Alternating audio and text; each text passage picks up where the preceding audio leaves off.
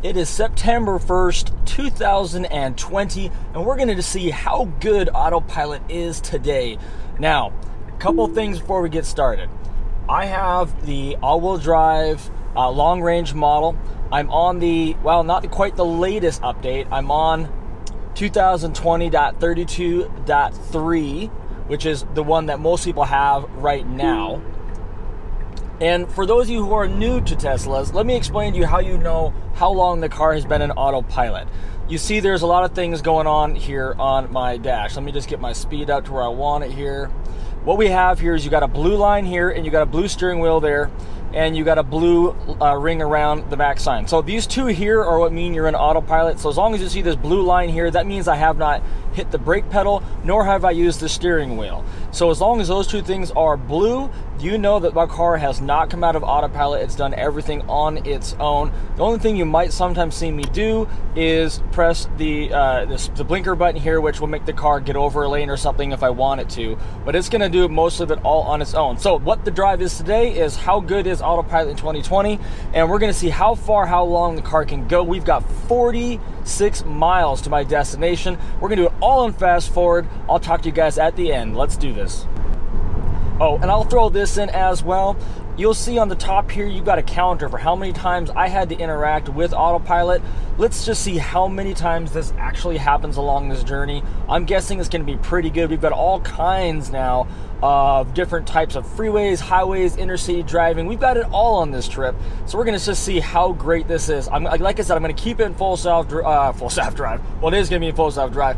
But I'm also going to be just doing kind of voiceover as we go through this, talking about different things as they come up. But we're gonna keep it in fast forward, so it makes this video not very long. Now, one more thing for those of you who are new to the Tesla autopilot system, you do see my hand is on the wheel. So just to save all the comments down below that says, oh, we see your hand on the wheel, you have to keep your hand on the wheel for autopilot to stay engaged. It's a safety feature right now. Every 30 seconds, it makes me, put a little bit of pressure on the wheel so it knows I'm still awake, that I'm still in the car, I'm still in the driver's seat, all of that. So my hand is sitting right here right now.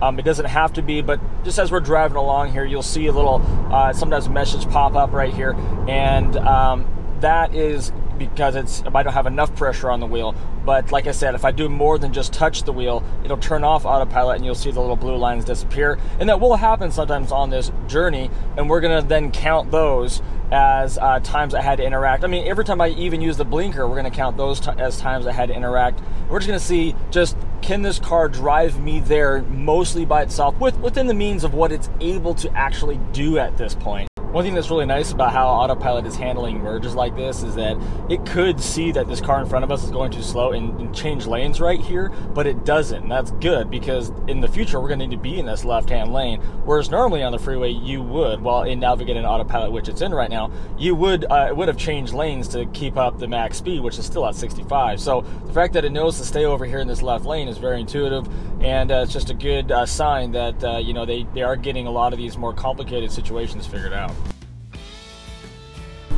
So here's what I am, my first time I am actually going to be backing off here, and that is because this great big semi needed to get over. The car had no idea that it was going to be coming over, and so that is a knock that we did have to, that we are going to put against the autopilot of times I had to interact.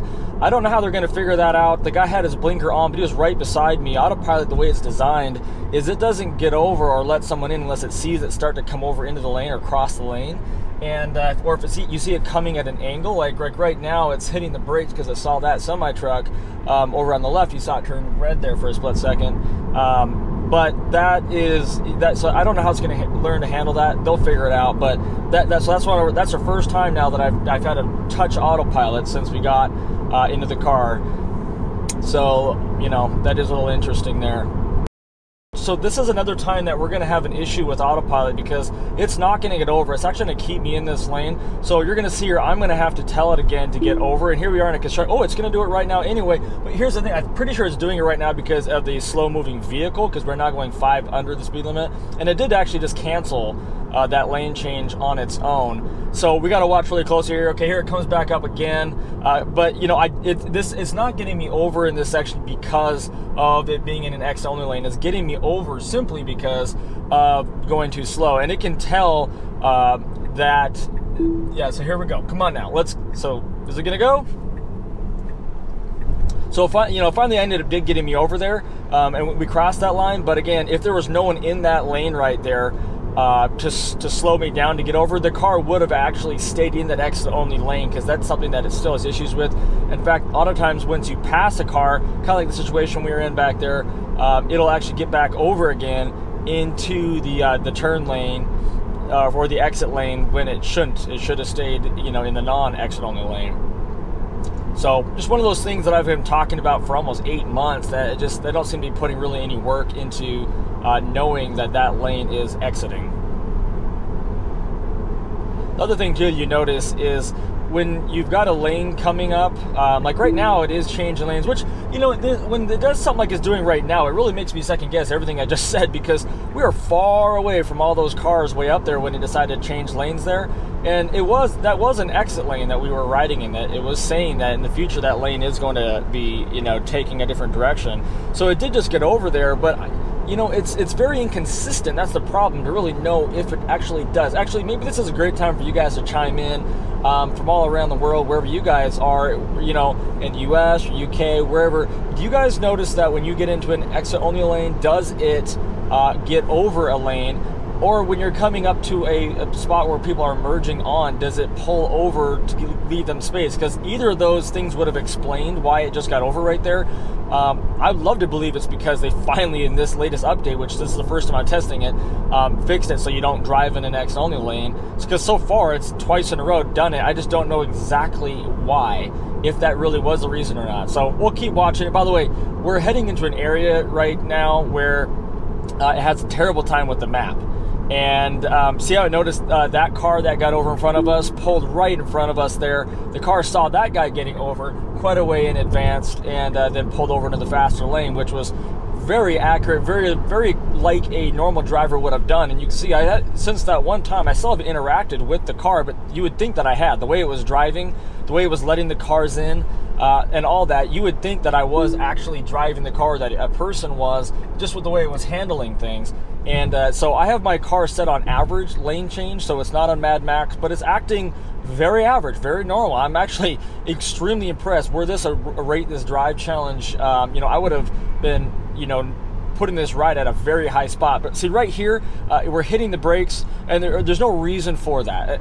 And so we have a lot of different spots on this drive where through this area right here where it's always had these challenges. And I've slowed the video down a little bit here so you guys can really see all the stuff that's going on with the car. But this has actually been a success. Usually right here it'll lose the map and will disappear, end up on a different road. I've had to go down at 35 miles an hour in a 60, or I tried to. I had to massively interact with it. But this time I haven't done anything. I had a slight little bit of slowing down, but then it fixed itself really well. So, I mean, I guess they must have fixed the mapping issue, or they've just taught it to listen to the road more than just the map. I'm not really sure how they solved that.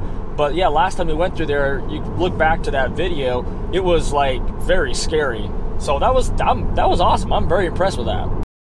And one thing that the car's got to realize is that we've got in 1.5 miles up here, we got to take another exit onto another highway 16. We got to get over 4 lanes. We have about a mile and a half to do it. So within a mile is when it will start usually getting over. It shouldn't be hanging over in the fast lane really anyway. So we're curious to see what it actually ends up doing through here. So like a normal person would be getting over about right now, back where there was that big opening spot to get ready for the exit. We have less than a mile here, but it's going to keep pushing it for some reason, even though we do need to take this exit now on 0.7 miles. All right, I'm going to slow it down here to show you guys again that it wants us to get over into the far right lane. There we go. There's all the lane changes we want. We got to get over all the way over. So let's see how fast it does this. We have 0.3 miles left. There was the first one. It should be giving us a couple more here. We now have 0.2 miles. Are we going to make it? We need to go like right here. Why are we not? Go, go, go, go, go, go. Yeah, see, I had to massively take over there. You guys see that? That was terrible. It literally missed that exit completely right there. I'll put it back in autopilot. It completely missed that exit, And epic fail right there for sure. I let that thing go to the absolute extreme, cut back over 3 lanes to get it gone. I mean, I couldn't have given it more opportunity right there to get over. So that was a huge fail on that. And I've actually never seen it fail with merging onto another freeway before. It's very basic. It's been doing that for a year. Or not quite a year, let's say 7 months. It's been doing that literally flawlessly. So that was actually really sad to see. And I don't know, have you guys noticed that in the latest update that it's having that issue? I did hear someone say something about that it no longer, or it's having issues with that, but I'm curious to see if you guys have noticed that as well. Let's just see what happens the rest of the drive. So very strange right there. The car decided to hone in back there on that semi that was beside us. It didn't even cross the line, but decided to just really obsess over it and was backing it down to 5 miles an hour. So that is another time when I had to interact by pressing on the accelerator. You guys couldn't see that. It didn't turn off autopilot, but I did have to tell the car to go faster through that section, which is a little strange too. I haven't really seen it do that before either, which, you know, is all that great. So what's coming up now is we've got something called the narrow bridge, and this bridge is narrow. It's going to give Autopilot a lot of fun testing to see how well it keeps itself in its line. I've been having some issues with that on some of the more windy, tighter roads. But coming up on this bridge here, we're not supposed to change lanes, so what I'm going to be watching for is will the car try and change lanes on a bridge, because that's a big no-no. I want to slow down right here to watch this because you can see that it wants me to change lanes here right in the middle of this bridge, dead center. But is it going to actually attempt it? That's the question. It wants to, and I think it's only wanting to do it because we're not even in the fast lane. So I don't know why it's wanting to change lanes. We're not slowing down because of any other car, but it's not actually doing it. So we're going to go ahead and not knock the car for it, but it looks like it'll do it as soon as we get to the other side. Yep, right here, we slow down to change lanes right into a right lane ends sign right at the very end of the bridge. So I don't, this is again, it's not able to predict what lanes are coming up ahead. So kind of like the turn lane, it just sort of gets over, but it doesn't know what other kind of lane is coming up. And then it's going to just merge back in.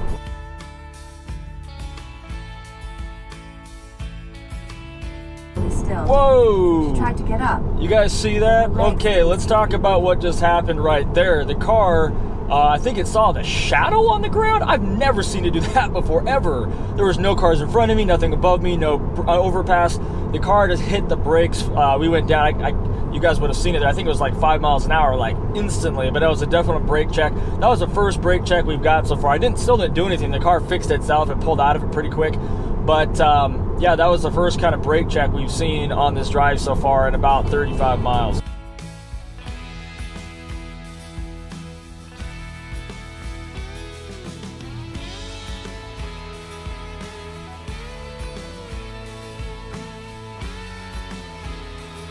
So now coming up right here, I was a little bit nervous because the last time we did some kind of an automatic exit or merge, it didn't work. But as you can see here, it does, and it goes right on past, right up the exit, and no problem there. So no issues taking exits. It's more just the merge that it had an issue with back there.